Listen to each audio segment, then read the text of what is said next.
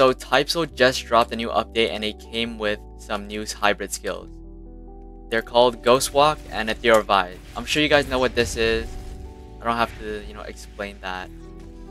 But here's where it gets confusing. It's not really confusing, but GHOSTWALK has two different versions depending on how many stats you have. So it changes if you have 35 Hakuda or 35 Kido. So your last 5 points determine the skills, effect. I'll be showing you guys both of them though. You see here where it says properties of this move will change widely with Hakuda/Kido stats. That just means that if you have more in Hakuda, it will do something different. If you have more in Kido, it will do something different. So basically, for GHOSTWALK, your cursor, when you're spamming R, your cursor has to be on them, right? You have to be aiming at them. Like, look.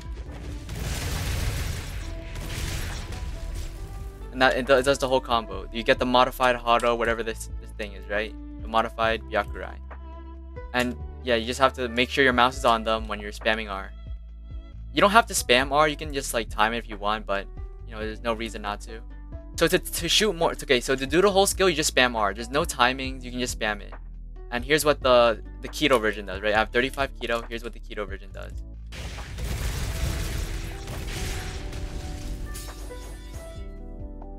So yeah, you basically just spam R. So as you can see here, the Hakuda one does not shoot projectiles like the Kido one, but it gives airtime and can combo extend. So the SR one has more damage, but less combo potential. Alright, that works.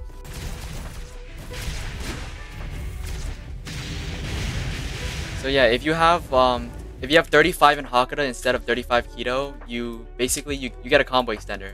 Throw them in the air and you can combo with negation or something else. So that's cool.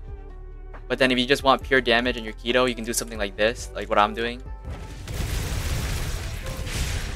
You knock them back. You can do something like that, or do a range move after. It's up to you. Yeah.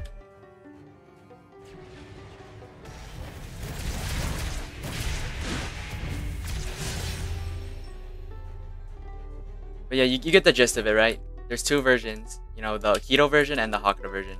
I'd say the Hakuda version is better unless you're doing this thing I'm doing here and then where I go Ito Kaso the middle. But this is not really that good yet because if they block Ito Kaso, they take no damage, so it's whatever. So basically what you need to know is that the Kido one does a bit more damage and has less combo potential, but the Hakuda one has more combo potential. You can see right there, that's the Hakuda one. You can do crazy shit with that. But the Kido one is kind of mid. So yeah. And you don't really get much for, going Kido, as I said before.